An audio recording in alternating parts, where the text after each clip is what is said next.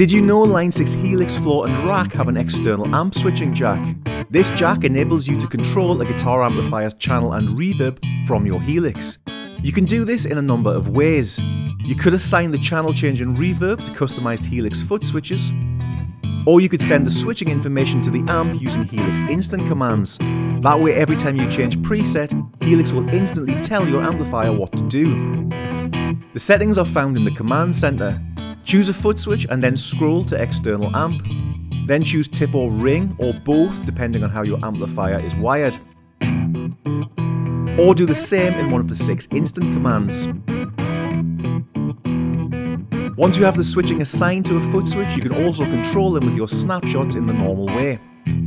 Line 6 Helix has a lot of very powerful features that enable it to control other pieces of your gear, making it the centerpiece of your guitar setup.